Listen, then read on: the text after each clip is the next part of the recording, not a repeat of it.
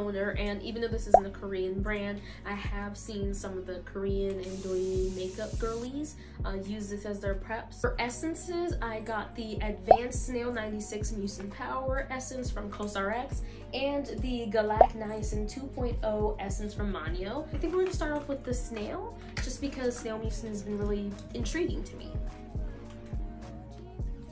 For ampule, I got the Bifida Biome Complex Ampule from Manio.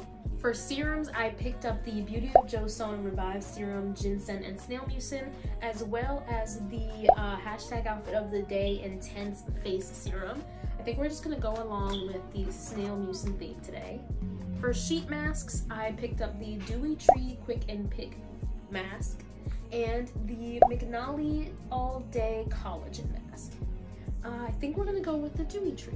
So now that the sheet mask is pretty much almost completely dry, I'm gonna go in with the Haru Haru Wonder Black Rice and Bakuchiyo Eye Cream. Honestly, it does feel nice to have some type of moisturizer underneath my eyes, but I can't say it's life-changing. Next step is moisturizer. I have the Angel Aqua Moisture Cream and then the Innisfree Jeju Cherry Blossom Dewy Glow Jelly Cream. I think we're gonna go in with the Angel Aqua just because, again, my skin has been super dry lately. This does feel really moisturizing. And finally, to complete the look, we're gonna go ahead and do a lip mask. I'm gonna be using the Mediheal Pantino lips and the Laneige Sleep Mask. I talk a lot at my part-time job, so my lips are often pretty dry, and I apply chapstick constantly, but it literally does nothing. So I have been using these two, and it's been really great. Actually, I forgot I picked up an overnight mask from Laneige as well, so I think we're actually gonna finish off with this.